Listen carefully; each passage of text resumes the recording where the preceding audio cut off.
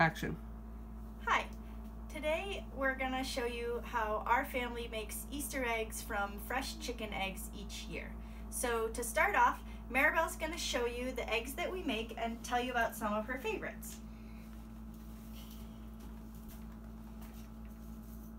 This one is my favorite because it has these pretty colors on it and they really look good together.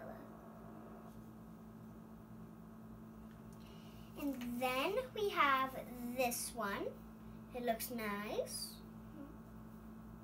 Store on the top. This one looks like mountains. We have this pretty one. It looks like springtime. And it has like little flowers on it. And this one is really pretty because it has these swirly little S's on it. And we have this one, my nicest one.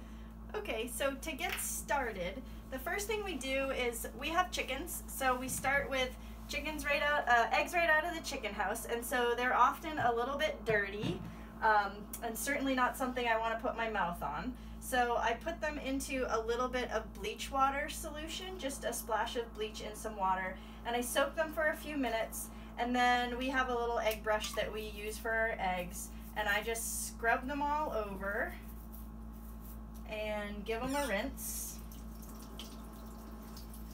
And then they're nice and clean. And I set them on a towel so they won't roll away. And then what we're trying to do is all of our eggs are hollow so that we can keep them forever. And we use our eggs for an egg hunt every year. The Easter Bunny hides them for us and the kids find them in the morning. And it's a nice kind of keepsake because we each make one egg every year, and then over the years we have an egg from everyone in our family each year. So what we're trying to do is hollow the eggs out so that they keep forever. And even when they're hollow, they're amazingly durable, just so you know. And so what we're having to do is poke a hole in each end of the egg, and then we blow the egg out. I use a mason jar because then we use the eggs for scrambled eggs or quiche or baking. So I take an egg, and you might want to come get in real close here, Silas. And so I usually make the bigger hole on the fat end of the egg and the smaller hole on the top. And so I use a pin, a nice sturdy pin works really well. And what you're doing is just very carefully poking a hole. And on the top side, the hole is a little bit smaller. I don't know how well you can see that with the light. Doesn't have to be very big. It's, you know, maybe a centimeter across on the top. So you can see that's what I've made on the top. And then on the bottom, I'm a little bit more careful because when I blow the egg out, because we eat this egg, it's important to me that we don't end up with shell in it. And so the way that I do that is I actually sort of trace a little hole.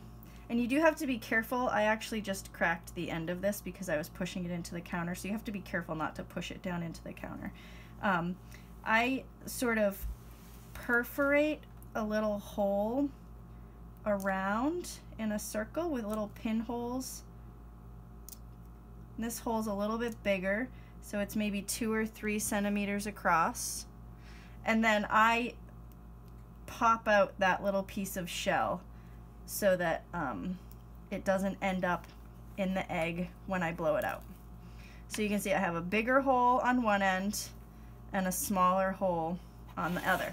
And then comes the fun part that's not for everyone.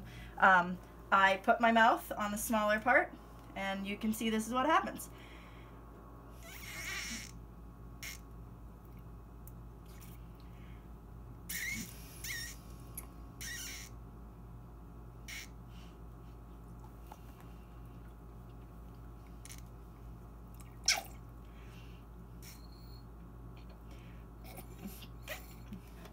Okay, so I got all of the egg out, and then what I do is to help you know, we've never had any trouble with our eggs getting yucky, but I like to just know that they're clean on the inside also.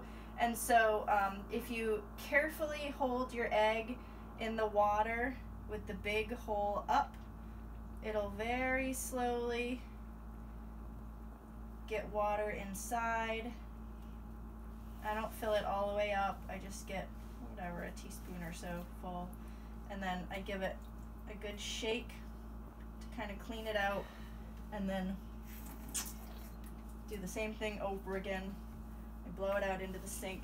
And then an important trick for your next step is, this is the egg I did earlier. There's no more water coming out.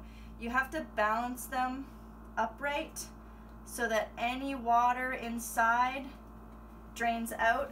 And that's important because what has happened in the past is somebody will be well on their way to having their egg painted and a bunch of water leaks out and messes up their pretty design, which is always sad. So you'll want to stand them on their end like that, leave them like that at least for a couple hours. We're doing ours ahead today and we're going to paint them tomorrow. So that's how you get started.